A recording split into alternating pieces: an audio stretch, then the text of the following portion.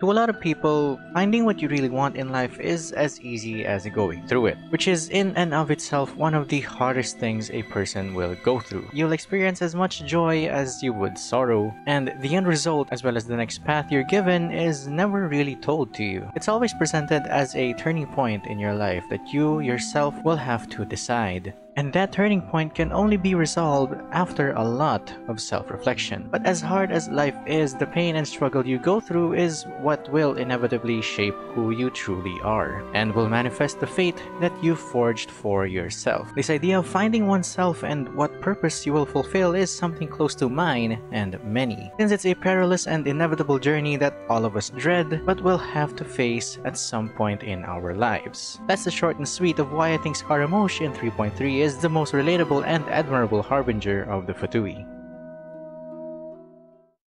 I think no other person embodies betrayal more than Scaramouche has and still does. The absolute hell that this man experienced in his life is on a level that I dare say even the Archons can't reach. But betrayal and pain aren't just what makes this mechanical puppet so admirable though. It's how he decides to move on despite the amount of betrayal and the levels of pain in his already empty and heartless chest. A puppet that despite not having a heart is fated to feel as much emotional pain as possible. And despite his actions to erase his memory, his fate was still to relive that pain and revert to his old hateful self. Even his rise to godhood numbs every pain and feeling in his body except for the mental and emotional pain in his head. The conflict and dichotomy that Scaramouche portrays in the game, known as the emotionless puppet that only cares for himself and his own motivations, but is subject to the most emotionally taxing experiences, that is to lose something or someone near and dear to him, is something that no one can ever fathom. Not only because he is a puppet that no one can ever be, but because as a puppet, this drastic and possibly inhumane experience is the closest Scaramouche can ever get to feeling like an actual human being. So welcome to another video of a theorist losing their sanity. Hey, stop! Why? I just don't get it. I always catch you fuckers watching this sick shit. In this video, we'll go over Scaramouche's proper storytelling, which includes the most recent 3.3 revelations and alterations that he created, the levels of betrayal as well as the final betrayal that shaped the Scaramouche we see today, his sense of emptiness throughout his journey, and finally the perseverance and strength that this man has to move forward despite everything he went through. Keep in mind that this video isn't about pretending to relate and understand a character such as Scaramouche, but to make it clear that the character in question cannot be understood at all, hence the title of the video. Now let's dive into the emotionless yet ever so emotional puppet of Teyvat.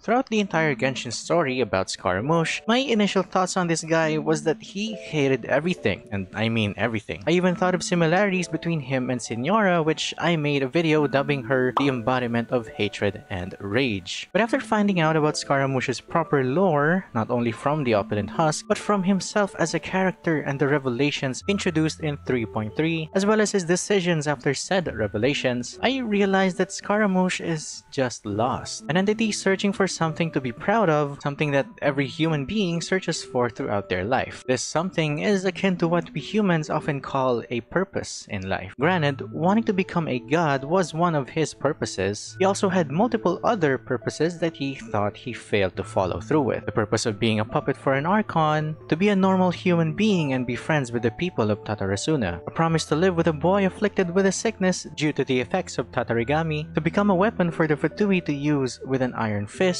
and finally his ultimatum to erase his own existence, only to be thwarted by so-called fate and reliving his life a second time through his memories. Something I noticed that makes Scaramouche different from the other harbingers, however, is that Scaramouche as a villain does not have a clear goal that he wants to achieve. Even though I did love his villain arc in Sumeru, I honestly can't find where his intentions lie. Every other harbinger has their own end goal, possibly, that they set out to achieve. Dottore committing atrocities for his own goal of experimentation and knowledge. Piero going against Teyvat for his end goal to return to the old world. Even her sibling wanted to make Celestia pay, causing havoc in Teyvat for that end goal. In contrast, Scaramouche caused destruction, but to what purpose does he do it? To uncover the stars? I don't think so. To become a god? Not really either. These were something he did while being part of the Fatui. If he succeeded and became a god, then to what end goal would Scaramouche Scaramouche be doing it for? If he did have a solid statement as to what he wanted in life, it wouldn't be to have a gnosis or to become a god. You might say he joined the Fatui because he wanted to have a gnosis, but that motivation goes way back to wanting to be a puppet for A. And to fulfill what the Electro Archon needs, he has to take away his emotions, which was already done by the Raiden Shogun puppet, which leaves Scaramouche with one recurring singular thought in his head, and that is to never be born at all. Taking away all the anger and hatred for the world, deep inside he just wants to be gone from the world. The same way many other characters from different series and games show off an outer intention, they all hide their real thoughts deep inside. Bear in mind, he joined the Fatui because he felt intrigued and, dare I say, simply curious of Piero's idea of frenzied banquets. If Piero hadn't gotten wind of Scaramouche and his utility in the Abyss, Scaramouche would still be wandering aimlessly around Teyvat and still not have a true end goal. We see an example of this happening when we met the Wanderer in Sumeru, working for a merchant that simply helped him because it was raining. If we hadn't been there at the time, the Wanderer would still be helping the merchant until he was fed up with how incompetent the Wanderer is, leaving him to wander yet again. As a little rendition, Scaramouche's real journey is not as grandiose as becoming a god, nor is it something simple as hatred. In fact, it never was. Even if he didn't erase himself from the world and still be known by the Fatui, he would still lose his rank and be left to wander yet again because of his failure. His real quest is to discover himself, a quest to find out his own identity in the world he was placed in, finding what he really wants, who he wants to be, and where exactly he should belong to, which was his true goal from the start. Even if Dottore didn't know that he was a puppet, the events would still be bandaged together where Niwa and another blacksmith jumped into the furnace instead, and Scaramouche, still naive at the time, would think of the same betrayal, leaving Tatarasuna to find another purpose. And if we didn't intervene with Scaramouche in 3.3, Scaramouche would still find out about his final betrayal one way or another. These countless betrayals is part of something he is bound to for his entire life, and that is called fate, because he's fated to experience the endless journey to find what will never be found, that is, himself. His lines regarding the Raiden Shogun makes it clear that his fate is bound and cannot be changed no matter what. But fate is something deeper that we'll discuss near the end of the video. For now, let's go back to Scaramouche first. There's a heartfelt and deep meaning in Scaramouche's final cinematic where he connects with his past self. Or at least I think there is. The choices he made with himself and who he wants to be was to rekindle with his previous incarnation, letting his memories eat away at him again and be consumed by his hatred and anger for everything. Walking through that hatred for the world, for himself, and finding the courage to move forward to a new path again, as he did countless times over. But on this newfound journey, he finally accepts himself as well as his own flaws. He connects with the emotions that he ever so denies having, finally finding a way to move forward with his own sins and carrying those sins with him as a reminder of his past self. This, I think, was some of the best visualizations of someone finally connecting with their inner self and accepting themselves for who they truly are. The new Scaramouche grabbing the hand of the old incarnation shows the hopes that he would move forward with the sins and flaws he wants to carry. But at the same time, the old Scaramouche grabbing his now new incarnation is symbolic to his old incarnation accepting that new life that he has now taken. Honestly, if I wasn't hyping myself up because I was streaming at this moment, I would have assumed the fetal position and bawled my eyes out. Scaramouche's choice to let go of his past, but at the same time, remembering his past is a symbol of a person's maturity to move forward no matter what hardships may come, and a symbol of responsibility to take the problems and flaws they have and cherish those flaws as a lesson for the future. Scaramouche assumes responsibility for his actions and, taking to heart his flaws of having emotions, forges a new path for himself in his new incarnation, finally accepting himself for who he truly is and moving on with what he is meant to do in the world he is put in.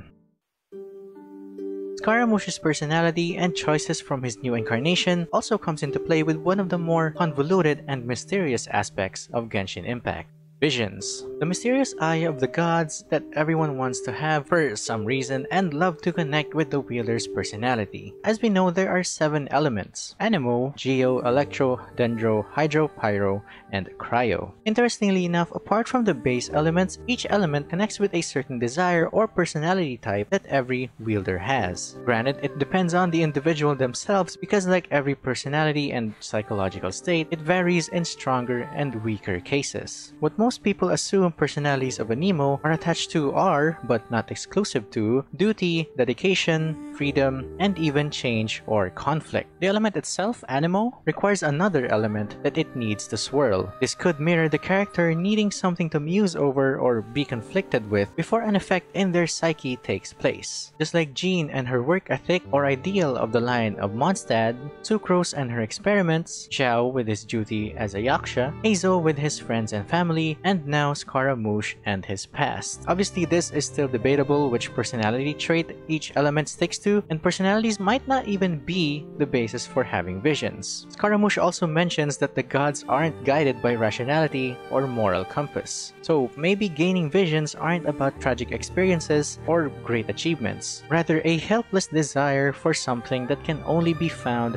deep within their hearts, one that we ourselves think can never be found but still recklessly try to find anyway.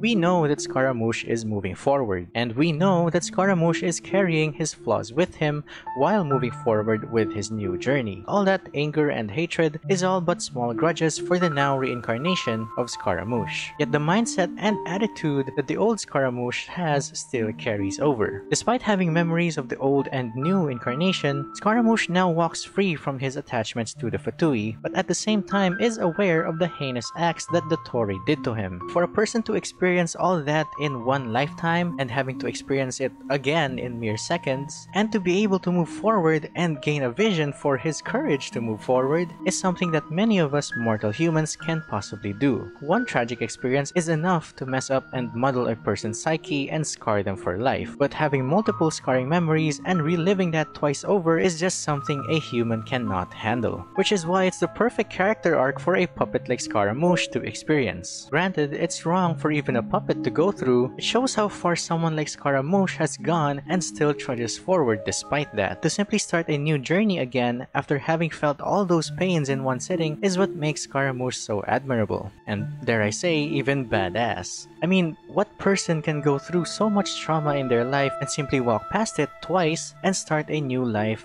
again and again? Not all of us have experienced even at least one instance of Scaramouche's loss and renewed journey, let alone multiple instances with varying levels of mental agony. This is also why I think Scaramouche is such a relatable character, simply because he cannot be related at a human level at all. And I'm sure many of you have thought the same thing at some point in time, where only you can understand what's happening in your life and everyone around you can't seem to follow, no matter how much you try to explain it. So what you end up doing is not explaining it because inevitably they will never understand. And this exactly is something Scaramouche is going through in his newfound journey time and time again. Another journey where he has to walk an unbeaten path. A path that no one has gone through, and for him to wander aimlessly. Every person has their own goal, and every one of you guys down in the comments memeing or mentioning your perspective is no exemption. Every one of us is subject to emotions that we all need to make peace with at some point, but it's not like all of us understand the mental torment that Scaramouche goes through, with the smug look and sharp tongue he uses against everyone else, despite kind of relating with him on that point in his life to some degree. But we all can understand his yearning to find himself endlessly again and again to a far smaller level. Scaramouche's journey is similar to each of our own experiences and life stories, but is exaggerated to absurd levels. To have been betrayed, a wish unfulfilled, and most importantly, to endlessly search for our purpose in life. These are all of our combined experiences put into a single character, which is why I think Scaramouche is one of the most relatable characters from Genshin, but is also one that no one will ever understand. And for that reason, I feel bad seeing his journey compared to our own. Unlike ours, hours where we eventually find our purpose and find that feeling of accomplishment, Scaramouche won't find that. And I think he won't ever find that since he is of course a puppet, a character that has no catalyst for emotions, yet feels the most powerful emotions all the same. Someone that changed his purpose in life but is still bound to a purpose weaved by fate. That is, to endlessly wander and find it, seemingly searching for something that he deems interesting and possibly, hopefully, be fulfilled at the end of a journey, but never will be. And that's the tragic fate that Scaramouche is bound for as a puppet that has no purpose. No one will understand him, even himself, no matter how much he tries to find himself. This video takes a huge toll on my mental health for me to make a positive outro, and maybe your own mental health as well, so feel free to like and subscribe as well as hit the bell and comment down below how you feel about Scaramouche or about this video. But here's some ending statement and advice that Scaramouche would at least be able to keep doing, and that's to stay mad, theorists.